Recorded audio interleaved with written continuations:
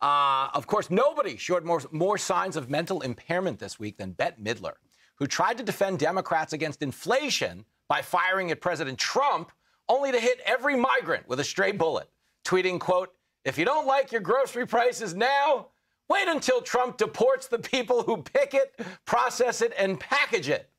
Now, Bette Midler better watch it, because if she keeps saying racist things about South Americans, the Democrats will make her Speaker of the House.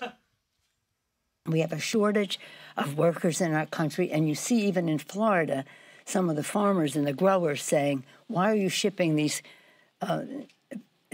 immigrants up north? We need them to pick the crops. Yeah, liberals love to call everybody else racist, but is the call coming from inside the farm stand? Gina, coming to you first for no reason at all. Of course. Nothing contrived about this. Go right ahead. You got started doing comedy in a strawberry patch. I sure did. What was that like? It was amazing for me and my people.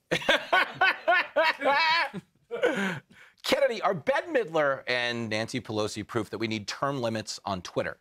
Because these old white ladies can't speak, but they have no filter. I mean, but here's Nancy Pelosi going, yeah, I am all for immigration control, and we need to build a wall.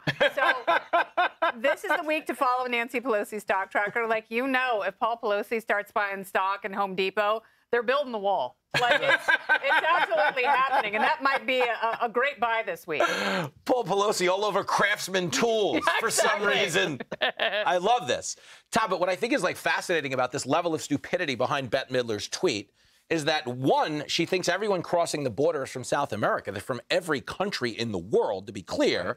And two, this fallacy that everyone from South America is picking fruit. We know that's not true because some of them are in the Yankees batting lineup. 100%. I mean, without them, we wouldn't be in the American League Championship Series. Bang! But Shuck it, Cleveland. Yeah, exactly. Indians, Guardians, whatever the hell they are this way. But to your overall point, I've done the research. Like, I research extensively for this segment, and I can say for a fact, not one member of Tren de Aragua is going to be picking any peppers this upcoming pepper picking season, okay? It's not going to happen. The people that Trump's going to deport are literally the criminals who are not here to work. So if I'm going to indulge Bette Midler's racism there you have it. Go Yankees! Yeah, the only thing Tren de Aragua is picking is pockets if you spent any time in Times Square.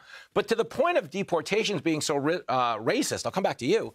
Obama deported more people than anybody. He was the Pete Rose of deportations. He broke Ty Cobb's record. Yeah, and immigration advocates were really upset with him because he far out-deported people from Trump or Biden. Yeah. And, you know, Trump's hoping to get his numbers up when he gets back in office again. Like, he wants to cover the spread. Obama, hold my beer. I'm going to get there. Yeah, exactly. And that's not necessarily the fix, but stereotyping people who come into this country like, oh, the only thing they can do, it's like, oh, they can't go to college. Yeah. Like, they can't get PhDs and that's what I mean. Be microbiologists. It's like the point we were making in the taxi during that fare that you ran out on without paying. Their attitude. I 100 on the seat. Did you ever? Yes. Their attitude it's demeaning. That's the point I'm trying to make. And I think a lot of white liberal women are trying to absolve their racism by supporting these causes that they think show empathy. But I'm going to give you an example, Gina. If you ride the one train in this city, okay, there is a mariachi band that has been on this train for 25 years. I know them well. For as long as we've been doing comedy, you know them. I know them, you know them. I produced their CD. We're very close. Last May, I'm riding the one train uptown because I got to work on my hand speed. You know what I mean? You get on the one just to stay sharp. There's going to be fights. But I see the mariachi band get on at 42nd. Everybody's always happy to see them. The accordion, everybody gets out money.